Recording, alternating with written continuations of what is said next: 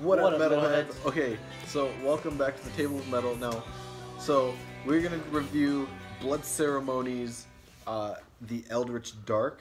You guys may have not heard of this album because this is also pretty small, under radar. I don't know if this is doom metal or if it's, I don't know what it is. I've heard it be called like witch rock, which doesn't sound like an actual genre to me, but that's what I've heard it be called. To me, it's really doomy, but at the same time, it also isn't all that metal. But at the same time, it is. I don't know. You guys let me know what you think this is. Anyways, the first song is Witchwood, and it opens up like this, and this is what makes me believe that it is doom metal. Black magic has risen in Witchwood. The devilry takes place within our lonely woods. Such strange words, that strange visions. Alright, so it's semi-doomy. It's kind of like rock, but it's doomy. I don't know, that's what I get from it. I don't hear it as doom metal. I hear it as like you said, doom rock. Yeah, it's like doom rock, but I don't know. It seems more metal to me than rock because it seems to be more instrument driven, especially with these flute parts. She tends to do lots of flute solos and flute kind of pieces, like riffs. Check this out.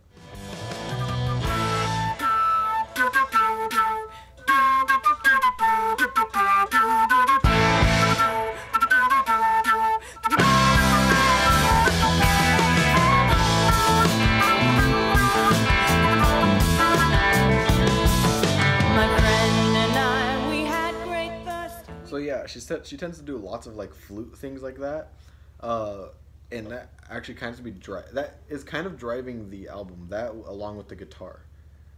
And Andres, didn't you say that you've seen these guys before? Yeah.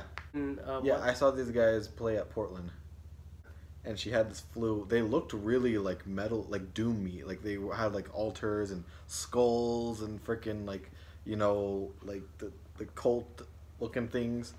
Yeah. Like a cloak. Yeah, like little cloak things and all the witchcrafty stuff. So, I don't know. It's like it's doom metal. It's like a different version of doom metal.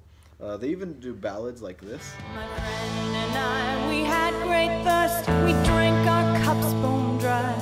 Much stranger yet was the drink's effect. It's witchery, I cried. Okay, so the ballads on here are put together really beautifully, though. But musically, everything is put together really well. The riffing is really nice. The bass, you can actually hear the bass on here, and it sounds really, really good. I actually really do like the bass. The bass is pretty cool. But in some songs, I kind of don't like the bass. Yeah, well, in some songs, the bass is overridden by other instruments, but even then, it's still there. And it gets kind of, basic and boring. But it's there, and it does help the album dramatically, I think. Because it would sound flat if it didn't have that bass, especially something like this where you have like flutes and stuff. This band sounds like they would be playing at a coffee shop or not a coffee shop, a bar. This sounds like a bar band is what it sounds like to me, like a bar metal band. My favorite song on here is called Goodbye Gemini. Hold on.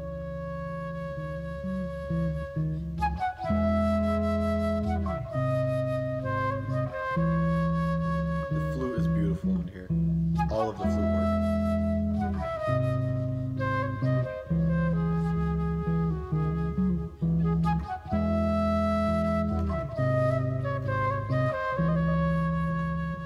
Okay, so this album is just full of flute work, which is amazing.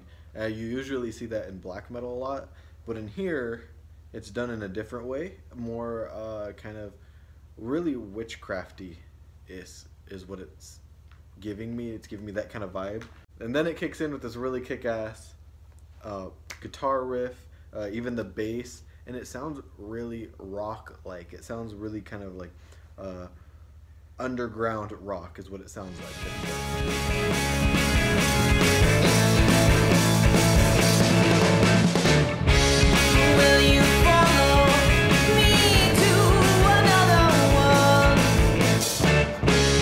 Shadowed in the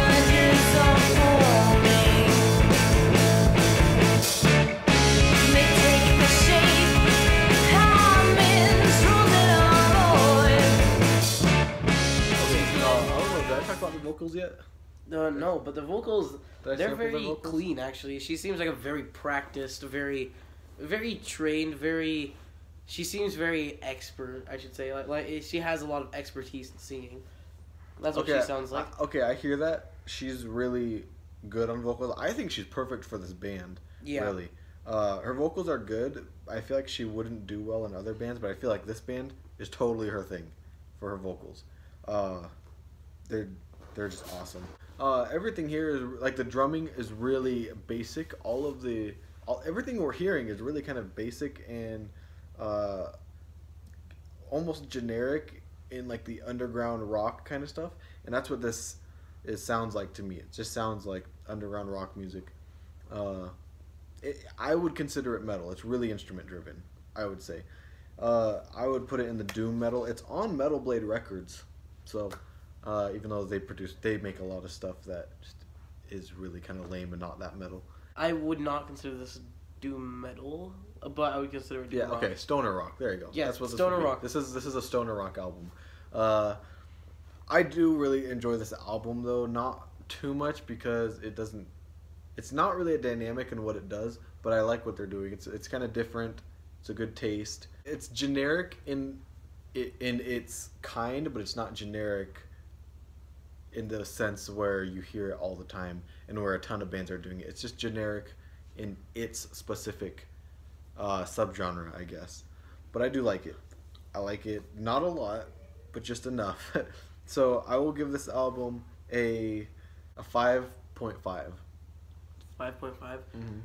I want to agree with you. Well, it is a good album. It's like, in my opinion, what I would give this is a 4.5. Mm-hmm. Because I would give this a 4.4, not a 4.4, a 4.5 because it's very, I don't like it very much, but everything about it is really good. It's just somehow, for some reason, I don't like it very much. I like it. I don't think there's really anything I don't like about the album. It's just that it's kind of samey across the whole album, and even across, yeah, I think that's why I don't even like it. Across their other albums. Like I've even listened to other albums they kind of all are. They do the same, you know. And I think this is the best. Well, that's not true. Their very first album called Blood Ceremony, the self-titled one. This is incredible. That one I would probably give a 6.5, maybe even a 7. But anyway, there's Blood Ceremonies, the Eldritch Dark for you. It doesn't have a whole lot to deliver. It's just really It's really fluty. Really got generic. Very relaxing. It's very generic. It sounds like mellow metal is what it to me. Sounds like mellow metal. It's almost a little bit more than rock for me, only because the instruments kind of take the show at times.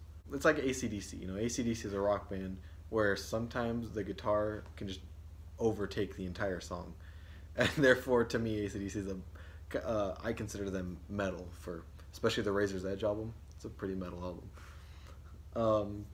But yeah, if you haven't checked this album out, go ahead and check it out. I'll see you guys later. Hopefully we'll be doing more doom metal, I also want to get into genres like this that I'm showing you, like the kind of weird ones that Stoner rock or doom metal?